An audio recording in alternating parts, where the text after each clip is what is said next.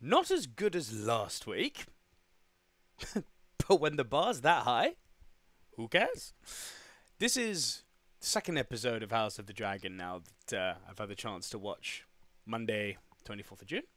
And I'm not going to do a big scoring full review. I just want to give you some thoughts of what I had on the episode. It didn't have a big holy Christ moment the way that the first episode did. This episode is very much denouement. It's like the fallout of what happens for that. And it is so interesting as a result of that. Because you've got on one side Queen Rhaenyra, who obviously wasn't involved with that horrible beheading that we saw last week, but is now immediately in a position of retreat because no one's going to believe her after the propaganda that Queen Alicent and King Aegon have done on their side. And it's Game of Thrones, isn't it? It's everyone moving pieces in an interesting way. It's Queen Helena's fallout of losing her son. I mean, still, even though it wasn't shown the way that, you know, the Viper in the Mountain was in season 5 of Game of Thrones, it wasn't shown in that gory detail. The mind's eye filled in enough blanks. I'm still in shock after that first episode. And we've got a mother in mourning. We've got King Aegon, the father of the boy who lost his head, Jacaerys, who is... He's gone full anger in this one. Like, you hand him a dragon and he'd go scorched earth on Westeros. And all the while, you've got bloody Otto Hightower, the master manipulator, moving the pieces around and using Jacaerys' death as a means to secure more power. And he went too far in this episode. He went far too far in this episode, to the degree that not he, but he pushed Aegon into making what I think for Aegon in the long term is going to be a huge mistake. As much as Otto Hightower is a despicable character who would sell his own mother for a bloody camel if he could, if it meant securing more power for himself and his family and his lineage and his position as Hand of the King, he went too far here. He didn't listen to his grandson's emotions, and as a result, Aegon got pushed to making the mistake of removing Otto as his hand. That is going to cost Aegon in the long run. No doubt about that.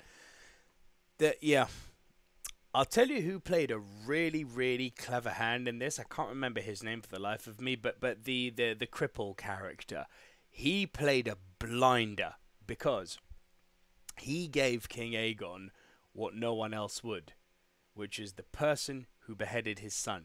Gave him to him in a prison cell on a plate. He got the information he needed from him first. You can be assured that that's going to come back to play a part.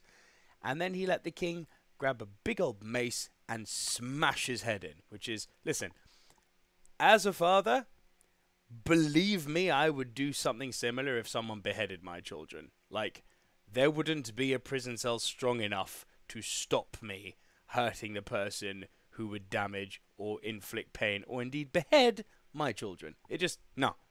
I'm Team Aegon on this one. I can't believe I'm saying it. I'm with the crazy king because I get where he's coming from. As a dad, I get where he's coming from.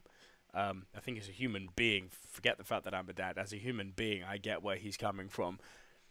And yeah, I think, for lack of a better word, Cripple Boy played a really smart move in this one, and I think you're going to see him as the hand in not too long. Maybe next episode, we shall see. But those are some thoughts, some theories, some feedback I have on Season 2, Episode 2 of House of the Dragon.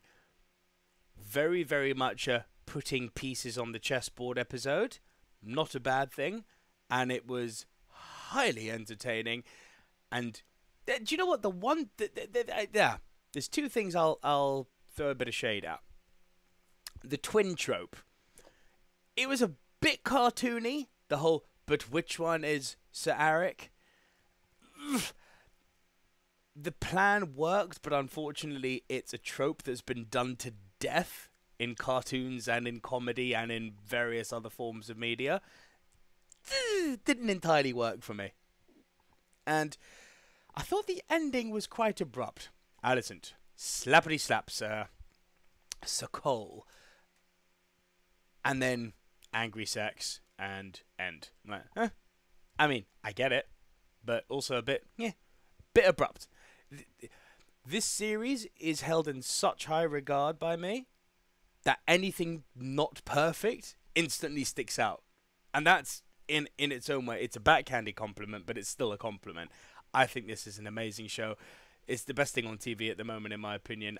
I can't wait to see what's coming next week. Bring it on. Bring it on. What did you guys think?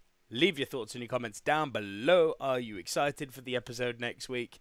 There's a subscribe button there. Another video for you to watch there. So please go ahead and do all that and come with me on this House of the Dragon Season 2 journey each and every week. And I'll see you guys next week or before that if you want to watch other videos. Inside Out 2 should be out tomorrow, so do check that out. And I'll see you guys on the next video. Thank you for watching as always. Bye for now.